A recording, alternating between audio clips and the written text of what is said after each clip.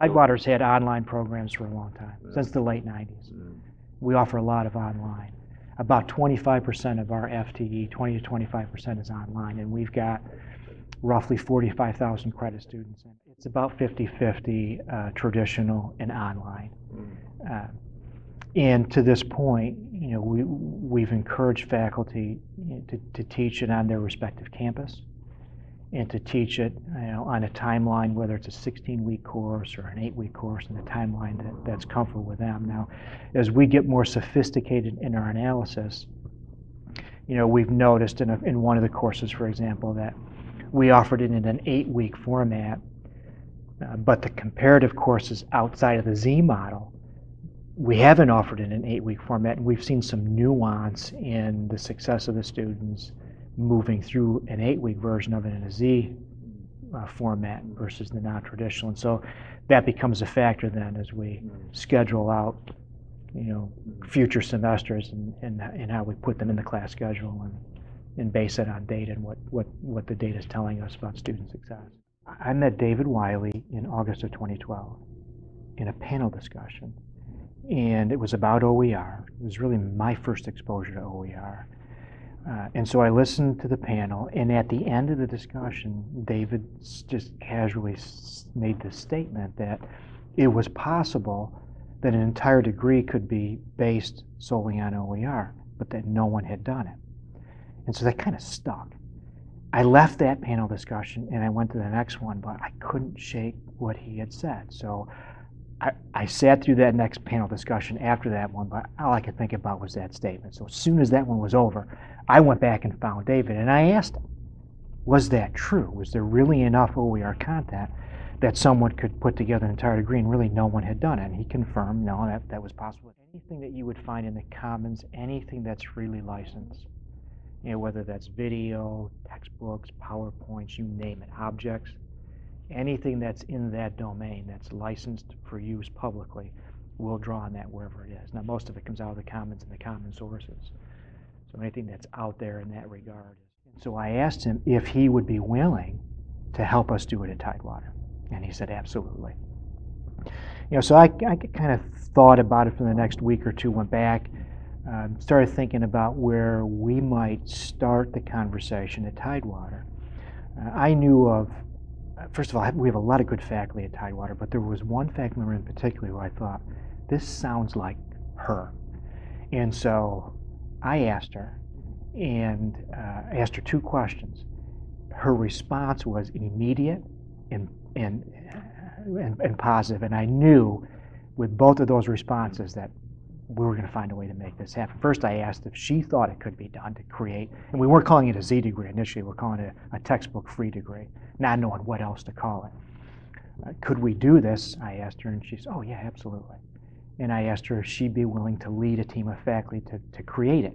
Absolutely. And so that was late 2012. In January 2013, we started the process.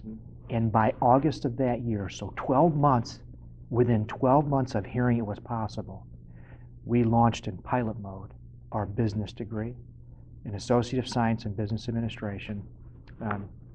We launched. Now, what had happened in that time frame is we identified a group of faculty after we selected 21 courses that would be a part of the business degree. We went through a process of identifying which courses. Half of the courses in our business degree are required program courses. The other half are electives. In the electives, we went and looked at what our business students were taking in that mix. After we identified that list of courses, we compared that to the OER that was available, matched that up. So now we had the 21 courses. Then we found the team of faculty. There were 13 of them initially. After we got to that point, we brought in the trainers, which was Lumen Learning, and began to learn a little bit about OER and the process we were going to use to structure our courses. And the way that process worked was each of those 21 courses were stripped right down to the learning outcomes. And then they were rebuilt, finding the OER content matched to those outcomes. All right, so we had all the courses ready to go August of 2013, and we launched. And from that point on, We're in our second year of our pilot. We'll wrap it up at the end of the spring semester. We've learned a lot during this time. What we've been working on throughout, start to finish, is building the capacity so that at the end of this, having answered the question, yes, it can be done, the next question is, well, how far do we want to go with it? What comes next? And so we're putting in place the capacity to replicate what we have done with the Z degree. I feel so fortunate. Now, I was at the right place at the right time, hearing David say that. I was at the right place at the right time, finding a faculty member who would lead the effort. And we built a team around her, essentially. The faculty who are involved are innovative. They're willing to try something new. And because we made adjustments where they had concerns going through, we've really not had pushback. Now, there have been challenges, but the challenges have been the kind of challenges that you would expect in launching an effort like this, and that the learning curve was steep for all of us. None of us knew anything about OER. We had to draw on what we were doing outside of OER in terms of setting standards, which helped us. And to give you an example of, where we had to, make adjustments in order to make this work. When we initially went through the training on the front end of this, before we let off in August, we got into the conversation about which LMS we were going to use. And I very much, leading up to this conversation, wanted to be exploring with other LMS. Excellent question, and it also speaks to our conversations on scalability, which we're often asked about. And so, going back to the beginning of this for us, we started what we have done with the intent of it being scalable. And a couple of things that means is, first, the courses that we offer in the degree, in the Z degree, there are online courses, there are traditional courses, and there's hybrid courses. It also means, and what we've done is, it's not just full-time faculty. We have adjunct faculty that are teaching in it. And so, in our mix of how we've created the Z degree, there's opportunity for any faculty member to participate and deliver it in any format they're comfortable with. Now, when you look at our policy, the standards are set very high in the policy, and one thing it says, for example, is it doesn't matter how you're teaching it or who's teaching it. All of the content in a Z course is in our LMS, and for us that's Blackboard. The reason for that is, when you look at the components of our model, one of the components is this continuous improvement.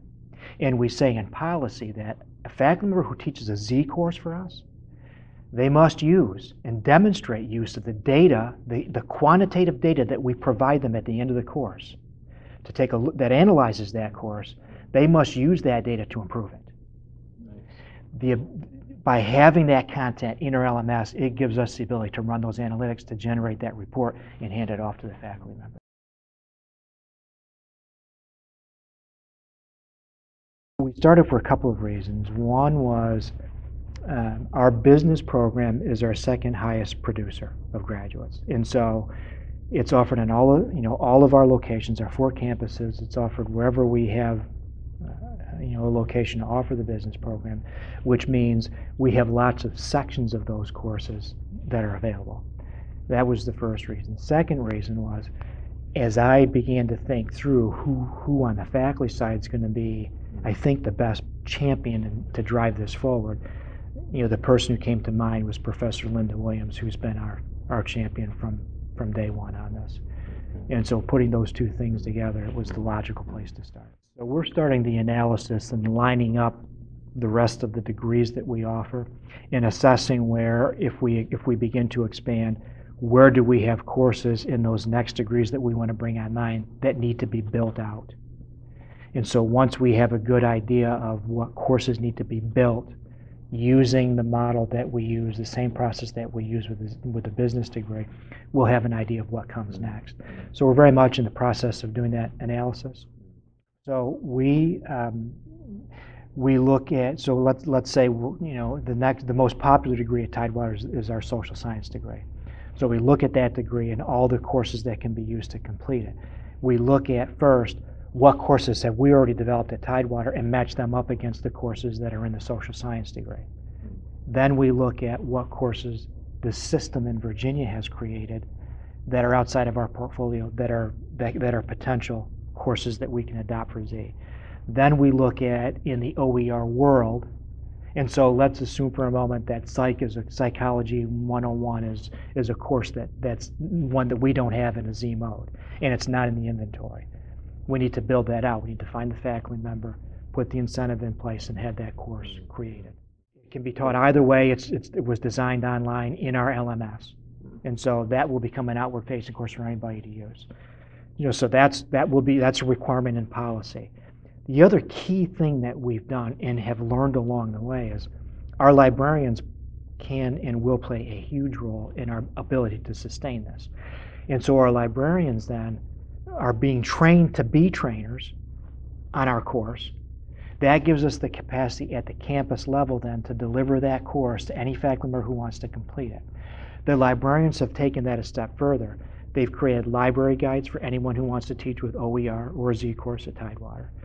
They will become the content curators and the point of contact as our internal experts for a faculty to reach out to and ask questions and get into that pipeline. So, we're still identifying where those core components are in order for us to sustain beyond our pilot.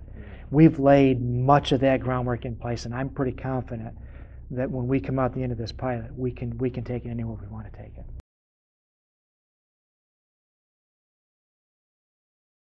6 components that have helped us achieve and get where we are with the Z degree, and I spent some time talking about policy, institution level policy.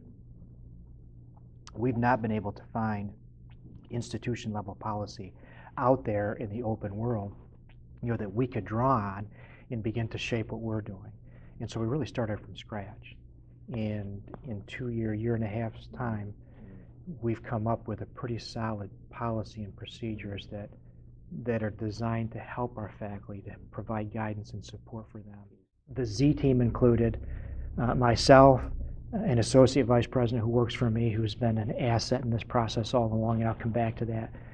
Professor Williams as the lead faculty member. We built a 13-member faculty team who's done most of the work in getting us this far. My lead administrator put together an advisory committee that's made up of all those pieces outside the classroom that need to make it work in the classroom. So your counselors, your advisors, the data collection, the deans who are impacted by what we've done with the Z option, they've helped guide this process from start to finish. In determining what capacity we need to sustain this thing beyond pilot, we have since created a course for our faculty to certify them to teach OER and online. And so it's a requirement now, if they want to teach a Z course, they have to complete it. If they want to just use OER, they don't have to, but they should. Our policy, it opens with a purpose statement. Our purpose statement has been clear since the day we launched. It's aligned with our mission, and it says that we are trying to achieve 2 outcomes with the Z degree. First one is we want to provide students access so that they can be successful, and that means to the extent that we can eliminate textbook cost as a barrier, that's the goal. The second one is we want our faculty to be as effective and efficient as they can be in using OER, which means they have the ability to mix, reuse, pull out what doesn't work, and end the practice of, and our faculty will say this, teaching chapter 6 in a book because it's between chapter 5 and 7, right? Now we're only using content that's aligned to the outcome in that course. So it's a leaner course, and we can measure the effectiveness of that resource in the way that it's used, in the way that it's designed in the course, and come out of it with some analytics that inform us in a quantitative way what we can do to improve that course. So we looked at Canvas, but our faculty said it was too much for them to learn a new LMS and at the same time be learning about OER. So I wanted to push moving to a different LMS, but backed away from that because it may have tipped over our project and we wouldn't have gotten off the ground. There have been key decisions along the way that I think has helped enable and encourage our faculty. There was a financial incentive. About 60% of the cost that has gotten us to this point has been development and paying faculty to build these courses out. I think that incentive helped. You know, another key thing about what we've done and captured in policy, our faculty were uncomfortable initially in designing these courses and making them outward facing for the world to see. And it was deliberate on my part to not make that the reason why we were doing this, but knowing that we were going to get to a point in a conversation, if we were successful, where we needed to figure out how we were going to handle this. What our faculty said as we gained experience was they wanted to teach it at least twice and get comfortable with it before they shared it with the world.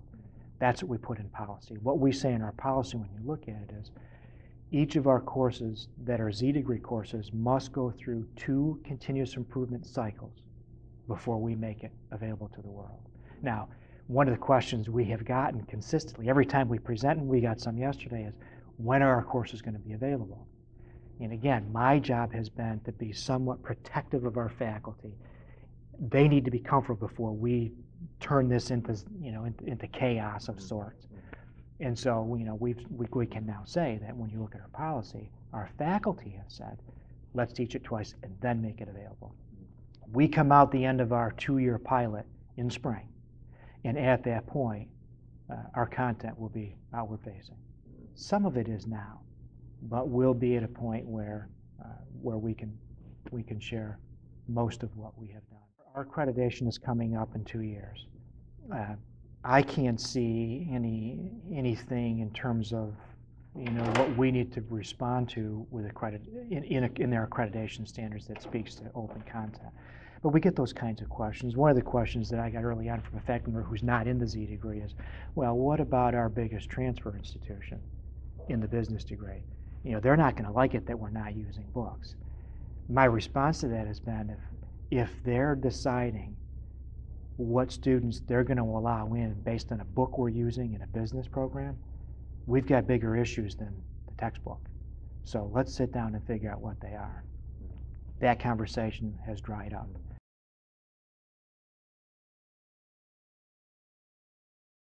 I don't see, and haven't gotten any word of any showstoppers in terms of what we are doing that impact or will impact us in terms of accreditation or any other regulation. Another one that gets asked is our bookstore. What's our bookstore? Are they concerned about this, and what are they saying about what we're doing with a degree that doesn't require students to buy textbooks? So our bookstore partner at Tidewater is Barnes & Noble. We invited them in the conversation from the launch. And my thinking had been all along in encouraging them to join us. My assumption is they may have a role to play in where we're headed with OER. I don't know what it is. That's for them to figure out. They're welcome to partner with us and learn as we go. They've not been in the conversation since that initial launch. Actually, we've noticed a lot, and we're going to continue to watch this thing very carefully. So we start with asking our students, what do you think about taking a course that's OER based and not a textbook? The response to the student satisfaction questions, all of them have been in the range of 85% or higher, that they like the Z courses. They are just as good, if not better, than the traditional textbook course. They would recommend it to their friends. And what we're seeing is, when we launched, we launched with those 21 courses, and it was one section of each one of them where the faculty were teaching on which campus. Students began to say to us, well, I want to take a Z course on the campus where I'm taking courses. Can you add one? And so now in pilot year 2, we've expanded the group of faculty in the number of sections to begin to meet that demand. That's the satisfaction data. In the metrics that we pay attention to on student success, primarily drop, withdrawal, success, we've applied the same standard that we did with faculty in selecting content. What we were hoping to see was that students would do at least as good, if not better, in Z courses as they do in the non-Z courses. And in fact, that is what we're seeing. With one caveat, we're not losing as many students in Z courses as we are the non-Z courses. So we're retaining more and getting them to the finish line in larger numbers. That's right. And so that has become for us, not only is that a key metric in terms of student success, but it's become a potential factor, long-term sustainability in how we fund this. If we're retaining more students and not losing them, and that those tuition dollars stay with the college, that's a good thing, very good thing, and may help us fund it. Now, the last thing is, in terms of student savings, for the student, I'm assuming you've seen the numbers that the typical student spends $1,200 a year on textbooks. The number we use is conservative. It's $100 a textbook. That comes out of Spark and some of the other agencies that have tried to put a number on a per textbook cost savings. We will wrap up our pilot, and based on what we know right now, we'll have somewhere in the neighborhood of 2,700 students who've completed a Z section in 2-year pilot mode for us. If each of them saves $100 a textbook, that's a little over $250,000 those students have saved in taking a Z course. We're taking that one step further. We have looked at bookstore sales on textbooks and textbook materials only, okay? At Tidewater, so we're talking one college, we looked at summer 2013, fall 2013, and spring 2014, one academic year. In one academic year at one college, we spent $11.9 million on textbooks alone. 60% of that number, a little over $7 million of it, was financial aid spent on those textbooks. Pell money, student loans. One college, one academic year, just under $12 million on textbook cost. So you think about that and play this scenario out. That's the kind of impact potentially we can have on eliminating the cost of textbooks, across the board. Now, I say that, and I also say at the same time that what we are doing with, the Z degree and the no textbook option, right now, our perspective is it may be one more or one additional cost-saving measure in how we're trying to reduce cost. And so we offer rental options, and that number has climbed significantly over the last 3 years. We offer e-text options. They've not taken off, but they're out there as an option to reduce cost. Used textbooks have been out there for a while. So in the list of options, we've added one now that's a no textbook cost savings option. And so that's, not knowing where this is going to go long term, that's sort of how we see it in the taxonomy of reducing costs.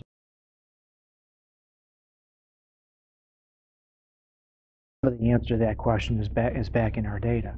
If we are retaining students and more of them are succeeding, absolutely.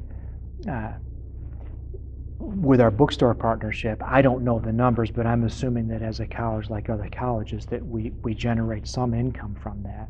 But I have to think that whatever the amount of that income is, it pales in comparison when you look at those financial aid dollars.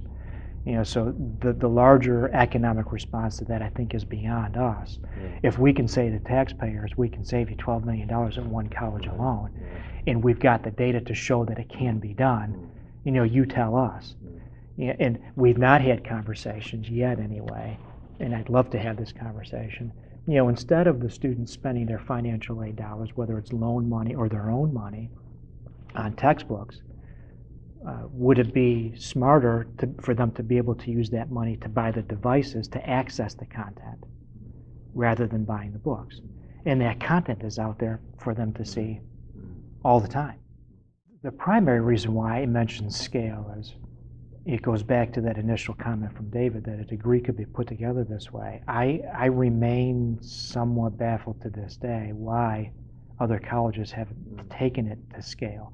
And I didn't mention this data point, but for the student who finishes the entire degree, the Z degree, that student will save about a third of their entire cost of the degree with us.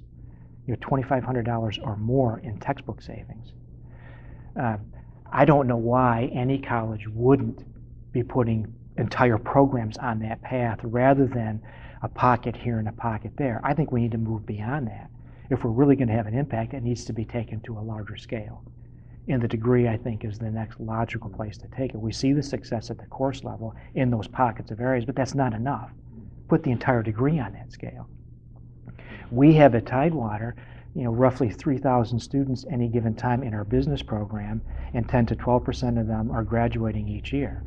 If each one of them saves $2,500, that's significant. I couldn't logically understand how it was possible to produce a degree in this format, eliminate the cost, and no one had done it. Well, why? Why hasn't anyone done this? A lot of unanswered questions there. And going back to our launch, my job has been as the chief academic officer to create the conditions for our faculty to experiment with this. And if the experiment didn't work, okay, we tried it, we took the risk, it's over.